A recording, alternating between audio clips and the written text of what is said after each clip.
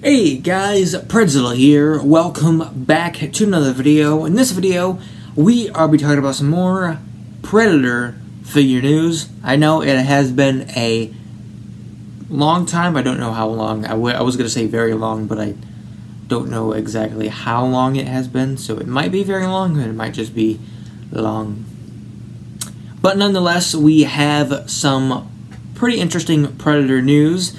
Though some of the stuff that I have, which I only have two things, so one of the things that I have is kind of old, but I wanted to talk about it anyways because it's NECA related. You know, always got to be talking about NECA. And speaking of NECA, we have an update on the Predator situation for NECA that I will get into after I talk about this new NECA Deluxe Stone Heart Predator from Predator Concrete Jungle, which, for those who don't know, is a PlayStation 2 game. I don't know if it's on anything else, but I do know for a fact that it is on PlayStation 2. I unfortunately haven't been able to play it, but I wish I did. And this is the second Predator Concrete Jungle figure from NECA, the first one being the main Predator that you play as, aka Scarface Predator, which is one of my favorite NECA Predator figures I own. But this figure looks awesome. I don't know much about the character, but I believe that this Predator is like a government experiment gone wrong kind of thing. I could be wrong, but I'm pretty sure that's what that is.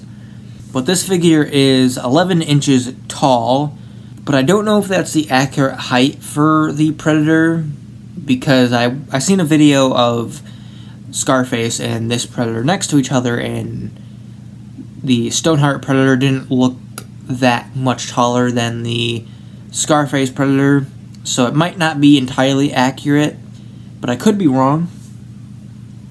But for this figure, they have reused some of the mold of the Assassin Predator, which is pretty obvious, while also adding new molding features such as a new roaring head, some new armor, and new feet for this Predator. I don't believe it is the same kind of feet that they use for the regular Predator figures, because obviously this one being 11 inches, I would imagine the feet would probably be bigger, which is a good thing, because the big flaw with the Assassin Predator is that the feet were very tiny and it made it difficult to stand. So I'm glad that this has regular feet, so that is a good thing for this figure.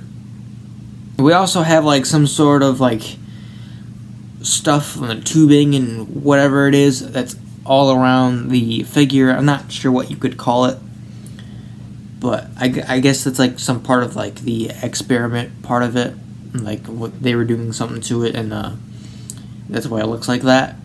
And also in one of the promotional pictures that we have, I think like the first promotional picture that we have, it looks like the figure might have some LED effects to it with like the blue glow, but that might just be for the image. It might just, you know, for special effects and whatnot. It might not be anything with LED or whatnot. It might just be colored blue on the figure, but we will just have to see.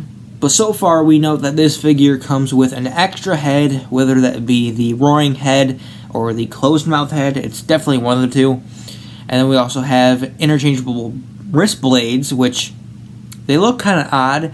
So for this figure, it has two wrist blades like a regular Predator would, unlike the Assassin Predator that has one wrist blade. But on this figure, the wrist blades are like distance apart from each other, and there's wrist blades on both wrists, so in total there's 4 blades, I guess you could say. But the blades on each wrist are like separated weird. I don't know. It might just be the way how the image looks, but from what I can tell, they look weird. And also a thing that you can tell is that these are like a peg-in blades, similar to the Fugitive Predator and the Assassin Predator, which on the Fugitive Predator was absolutely horrendous It was terrible.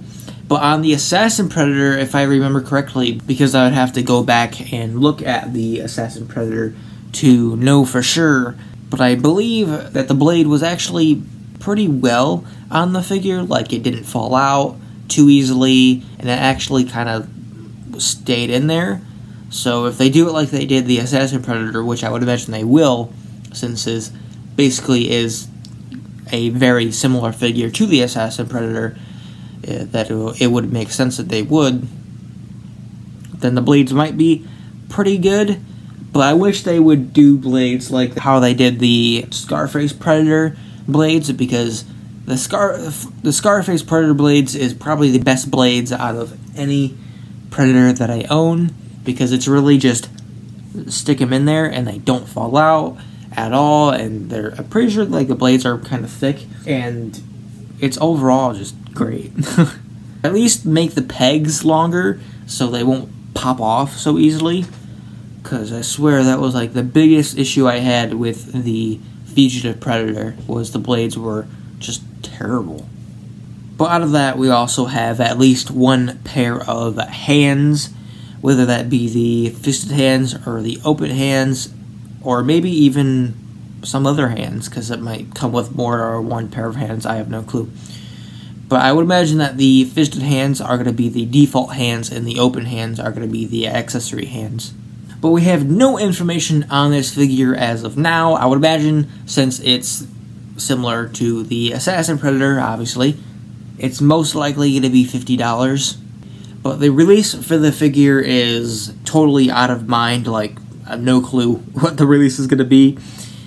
And I wouldn't expect this to be releasing anytime soon, because on the update for the Neca Predator situation, Neca has revealed the reason why Predator reveals and releases have been very spotty is because they need permission to release and reveal the Predator figures, which that makes sense for the reveal part, but I didn't think that they would need permission to release their products. I figured that would be more control of the figure company, but I guess not, unless their company is the one who is doing that, and they're like, we're not going to release the Predator figures, which would kind of suck, like the higher authority part of the NECA company, or I don't know, something like that. But who exactly do they need permission from? Is it Disney? Is it 20th Century Fox?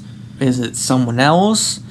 Personally, I think it is Disney, because if you don't know, Disney like bought part of Fox, or like temporarily owns part of Fox or something like that, or maybe entirely of Fox. I have no clue really on that situation. All I know is there is some sort of deal that Disney made with Fox, and now Disney owns the rights to Predator and Alien. And mainly, I would also think it has something to do with the Predator lawsuit that I have mentioned multiple times in these figure news, is that the reason why the releases are stank is because of the Predator lawsuit, and pretty much that all just comes down to Disney. So it could very well be Disney's fault, but I also could be wrong, because nothing is confirmed.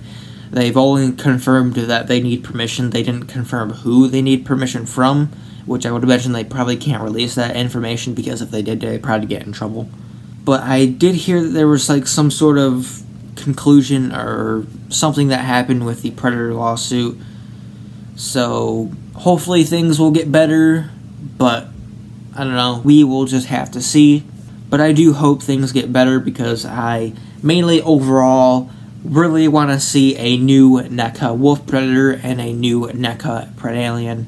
That is the main borderline of, you know, everything for the NECA Predator is those two are the ones that I want the most, because they have, for those who are wondering and don't know, they have confirmed that they will be making a Ultimate Wolf Predator and a Ultimate Predalien, but since everything's going, it's probably not going to be getting those anytime soon, because they had a bunch of other stuff planned ahead of those two, like the rest of the Ultimate Lost Tribe, and some other things like the Stone Heart Predator, and maybe some other Ultimates, maybe from like AVP or Predators, you know, a bunch of things that were going to be coming out before the Ultimate Wolf Predator and Ultimate Predalien.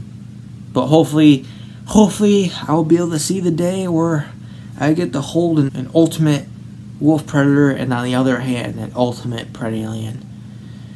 But I'll probably end up being like 30 years old or something, I don't know. But only time will tell. But lastly, the thing that we have for today is we have a new Secret Compass Berserker Predator statue, which shows Berserker killing the captured Predator, which looks pretty cool.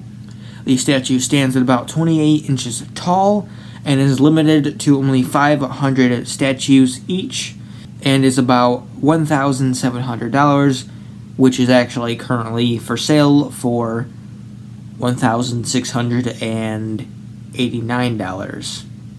And the statue ships April 2022. And that's going to do it for this video. I hope you guys enjoyed. Hopefully we'll have some more Predator figure news very soon, as I say all the time at the end of the videos, but they don't really ever end up being true. But hopefully this time they will be true, and they most likely will not. But since we have the upcoming Predator 5 Prey, hopefully we'll get something figure related. I know we'll definitely get something movie related, so I am pretty excited for that. But in the meantime, that's it for this video. Hope you guys enjoyed, and I will see you next time. Bye-bye!